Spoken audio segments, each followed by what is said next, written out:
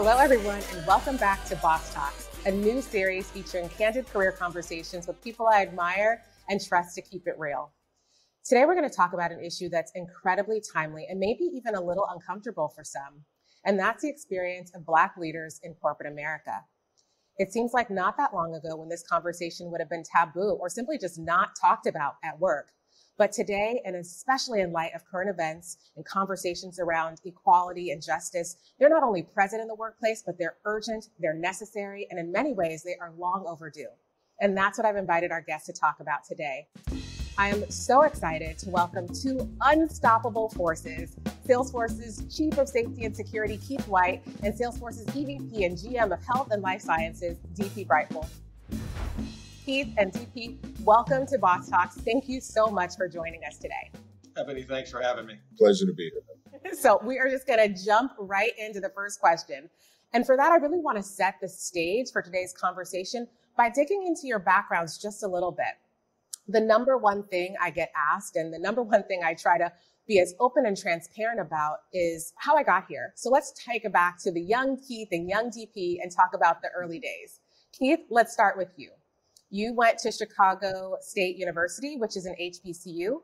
Tell us about that experience and share just the importance of HBCUs. For those of you who don't know, these are the universities that Black Americans they were the first opportunity they had to go to college, and in many instances, the only opportunity. And they produce nation-leading doctors, lawyers, engineers, and all types of professionals. So they have served our history in an extremely important way, and they continue to do so today. So I feel really honored to be a graduate of Chicago State University. And I learned in that environment in particular the value of diversity and the value of all the different cultures that make us who we are. And I learned it extremely well by attending an HBCU. Thanks, Keith. DP, what about you? Can you share an early experience that was influential in shaping who you are today? First of all, I grew up in Baltimore, Maryland. I'm proud of my city, Charm City, Baltimore, Charm City, as it were. But, might not be the, easiest of places to grow up. But I'm actually quite proud of where I grew up. But what I tell people all the time is the impact of my mom and dad in that environment. I could not, if I keep talking about it too much, I'll get emotional, because I was blessed with two parents that in an environment where quite literally, all hyperbole to the side, I have friends that didn't even live to see 18. Like they didn't live to see 18. But, me and my brothers were able to make it out. And the memory that I have that I would share with you, Ebony and Keith, is one day, I think I was second, third grade, somewhere around there. I came home. I got a B on a test, and I was so proud. And I said, "Hey, Mom, look, I got a B on the test." My mom looked at me and said, "Oh, son, I'm so proud of you. You got a B on the test." And she stopped me and she looked at me and she said, "But you do realize you can get A's, right?" And it struck me as she said that, and the confidence that my mom and dad put inside of me to say, "Son, you can be whoever you bleeping want to be." And I just believed them. I just believed them. And so when I think about that shaping force in my life, having two parents that not only loved me, but put a belief inside of me that I could achieve more is probably the strongest thing that I think shaped, that would really become kind of foundational for me. That's great. Now, prior to Salesforce, you both spent over 20 years working for other big companies. Keith, you just mentioned retail. You were at the Gap. DP, you were at Microsoft. I know there were a lot of people listening who are thinking about making changes in their careers. So can you talk to us about your decision to take a risk and transition to something new? Yeah, I always say that every single day, every year, every week, you have to reinvent yourself. In order to bring value to what you do, the organization that you do, you just can't stay and be in the same place. And every time I had a point of improvement or a point of major turn, it was because I was able to start with the beginner's mindset and say, you know what, I know I've accomplished this, but how much more could I accomplish? Just like DP said about his parents, B's are okay, but you know you can get A's. And I felt like this move into the technology realm was really something that was personally challenging me to take a risk that I thought I could actually obtain and realize in a very positive way. And as a result, it's worked out well. I'm going to feed off of what Keith said. Don't be afraid to place a bet on yourself. You know, sometimes you can get so caught up in your current employer and, you know, what's in front of you that you don't do what Keith said. You don't look to reinvent yourself, and you don't look to challenge yourself or stretch yourself, or you see some other opportunity. And then there's that little thing in your mind that says, well, I don't know. I don't know if I'm ready. I don't know if I could, all of that. You know what? You got to kill that, shut all of that stuff off. When you know that you've done the homework, you've put in the time, you've had the experience, you don't do it foolishly, you let wisdom guide you. But when you know that you talk to those voices in your life, those mentors and those people that you trust, your personal board of directors, if you will, that you allow to speak into your life, and they will guide you, and you know that you're ready, do not let fear hold you back. Be willing to take a calculated risk and place a bet on yourself. So we've often talked about the 2% issue in tech, really the fact that Black workers make up only 2 to 6% of the workforce at prominent tech companies. So, you know, we know that some try to point to a pipeline issue, which we know is an excuse given the incredible Black talent all around us, including ourselves. So I want to hear from you. Why do you think there are so few Black people and people of color in our industry? I think what happens, Ebony and Keith, is a lot of times when our people hear tech, they instantly think computer science or engineer. And that well, I'm not interested in, you know, I'm not a geek, right? So I don't, you know, I don't want to go become a computer scientist. I think what's missed a lot of times is all of the other disciplines that exist within the world of business, and certainly and therefore the world of technology. If you look at STEM and anybody that's out there, if you're interested in any of those disciplines, God bless you, go for it. My brother and my sister, so please do that. But understand that there are opportunities in technology that's outside of just of STEM. You can be a lawyer and still be in tech. You can be a salesperson like me and still be in tech. You can, all of finance, accounting, all of those things are needed in tech. There's so many disciplines and so many opportunities inside of tech. And I think we got to broaden our view of what it means to be part of a tech company. You know, Ebony, I'm going to take a little bit of a different tack. Here I am in San Francisco, and you know very well that you cannot get into the city without being on a bridge. And I think the tech world has operated on an island for years, and they have not been held accountable. They haven't built bridges out to our community. And it's not about the pipeline. It's about bridges. It's about granting access so that people know that they belong and that they follow whatever path they choose, including the one DP just outlined. And I think as a result, people have stayed away from the island, and they have allowed tech to operate on its own. And I think it's high time for tech not only to build bridges, but for people like myself to cross them, to go and show the value and the diversity that we bring to the business. And I said to a young group yesterday that I was mentoring, I bring my entire self to work. I don't just bring part of me. And as a result, I'm able to transform everything that I'm involved in. And I amaze people by doing it. And I think the tech world would benefit from the bridges that they have yet to build. They're not completed. I love that concept of the bridge building. And I love that you just talked about mentoring, because I know that both of you are so passionate about mentoring and the idea of lifting as you climb, which is something we've talked a bit about here on Boss Talks. DP, you and I have talked about this at length, and I know you are very intentional with your teams about how to bring more people of color into your teams and building that next gen sales team that's diverse and more inclusive. Can you share more about your perspective on this? Right, coming from where I came from, being the ethnicity that I am, I feel like I have to go out. And when those opportunities are presented inside of Salesforce, I have to tap into my network. If I'm not tapping into not my network and bringing forth talent, it's pretty hard for me to point to other people and sit back and say, well, hey, what about you guys?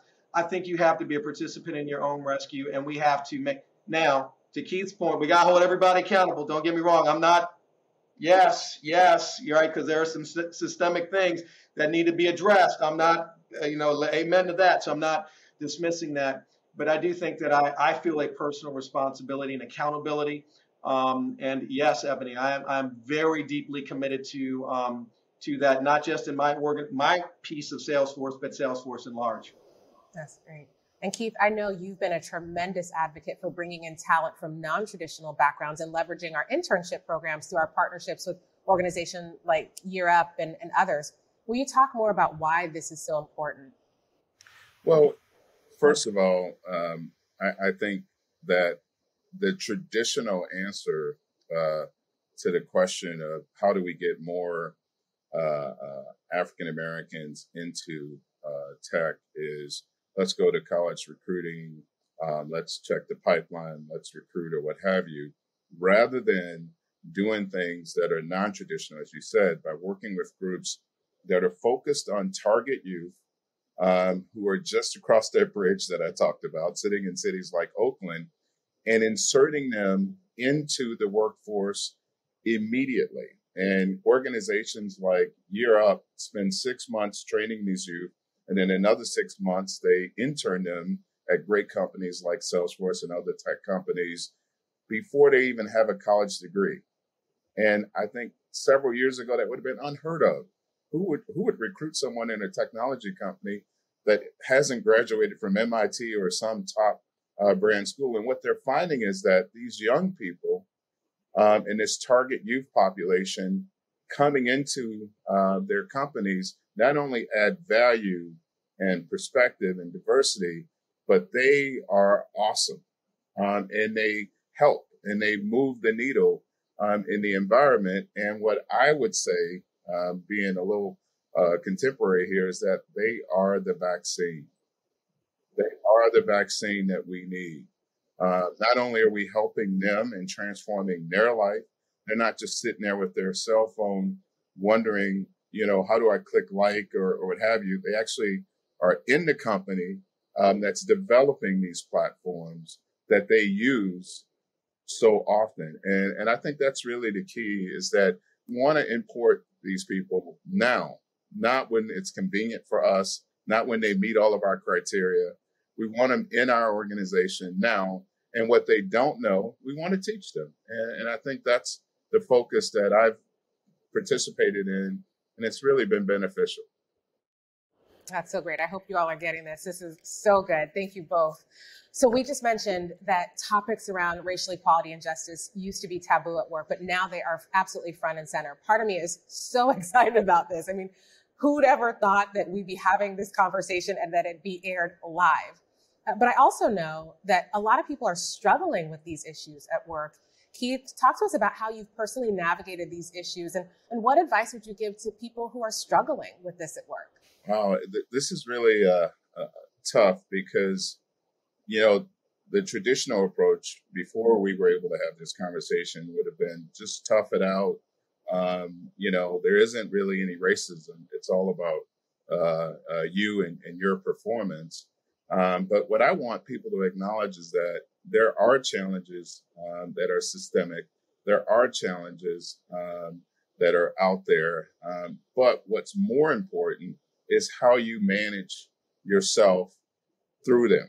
And I always say everything starts with performance and really understanding what your responsibilities are and how do you perform. And for me, when I've encountered obstacles that I felt I had no control over, I was able to go over, around, or through them because of the value ultimately that I was able to bring to the role.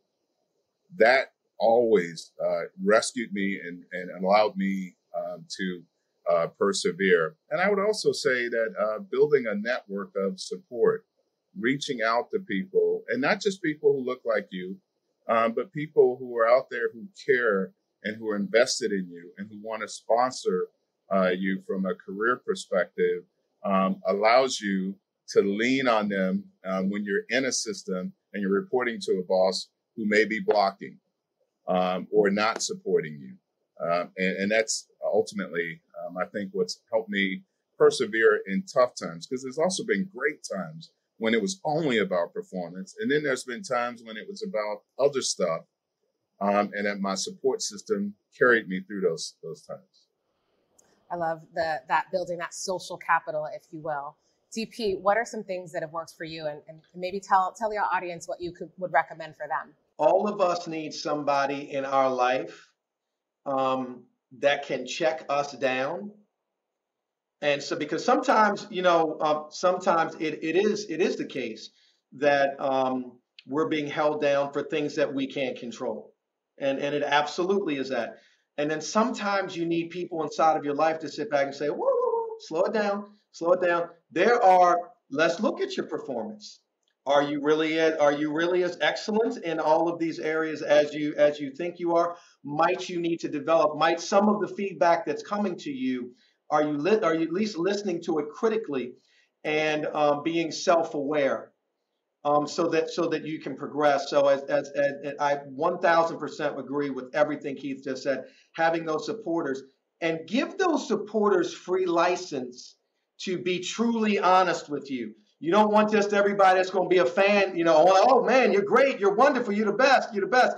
And everybody knows all of us, let me lift my own hand, have issues that we need to work on, right? And so I would say that. And then I would say that the other piece of the networking is at some point in time, if you know that you're in a bad environment, in a bad situation, having a broader network outside of just your company can allow you to maybe you need to make a switch, right? Maybe it is a time to make a change, right? And that having that other network will give you that platform to go in. And if you have to make that decision, you can make that change. So speaking of our networks, what advice do you all have for both people of color and our allies tuning in right now on what they can do to make change within their organizations? Well, first of all, people typically see networks as vertical. You see a guy like DP, you see Ebony. I want to be connected in their network because I know they are powerful and they can help me. They need to start seeing networks as horizontal. People who you work with, people people who are at your level or what have you, have an incredible network themselves. And they have a wealth of advice and support that they can give you and provide. And I think when they start to realize the full breadth and depth of the connectivity that they have, and they don't just cheat to people that they think are powerful, they will experience an unlock in terms of networking and developing resources that they had been overlooking every day. So I think that would be pretty key in that. I think right now we find ourselves at a moment in time where if we come together and we have smart, aligned, well thought through ideas that we bring to the senior most leaders in our organization, I think we're at a moment in time where they will consider it.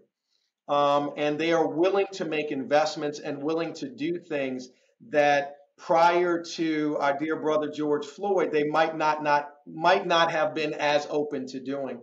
And so I would encourage everybody, if you've got ideas, take the next step in formulating and working within your organization. And then here's the last thing I would say: be unafraid, get some sponsorship behind you now to put those ideas up high in the organization. I think that we can advance ourselves in ways that in years prior, I don't know that organizations would have been quite ready for.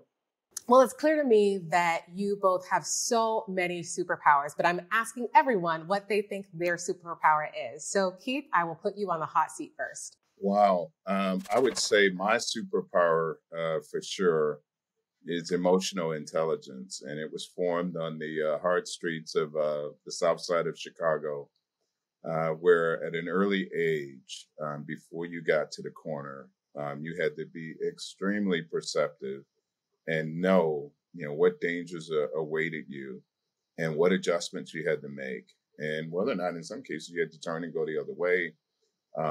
And just your awareness level had to be super keen. It was a matter of personal safety. And as I transformed that skill set, that I never really knew was valuable, except for on the South Side of Chicago, it's extremely valuable in corporate America. Your ability to read situations, read climates, understand how you're coming off, know when to use the gas pedal and when to use the brake. How many times have you been in presentations or situations where you're saying, oh, this is going bad. If I was you, I wouldn't say that right now. They're not ready to receive that. Yet the person plows on. And it's so important for me to capitalize on that superpower, because it just allows me to maneuver and move much quicker, much lighter, much faster, to get things done when it's right to get them done, and to know when to, set something aside that's just not going to gain the right amount of support. I love that, Keith. It sounds like you turned street smarts at an early age into that kind of flourished into high EQ and that emotional intelligence that you're talking about. That's great. DP, what about you? I'm kind of known for energy and inspiration. Vision, energy, inspiration. I see the big picture. I can see around corners, and I can kind of see where things are going. And then for getting my tentacles inside of people's hearts and heads and minds a little bit, I just, I'd say it like this. I just genuinely, for real, I love people, and I love getting a group of people together to go for something and to reach for something that they thought maybe they couldn't. Could somebody from the South Side of Chicago, could a kid from Baltimore, from those backgrounds get there? Heck yeah, they can. And I love creating that vision with folks and inspiring people to achieve things that they might not have thought was possible. That is so great, DP. And I think we've all seen that in you. Wow. Keith and DP, your words of wisdom today were so helpful, so timely, so heartfelt and genuine. I cannot thank you enough for joining us on Boss Talks today and for being so honest and transparent about your experiences. I know you've got questions on this topic, so let's hear them.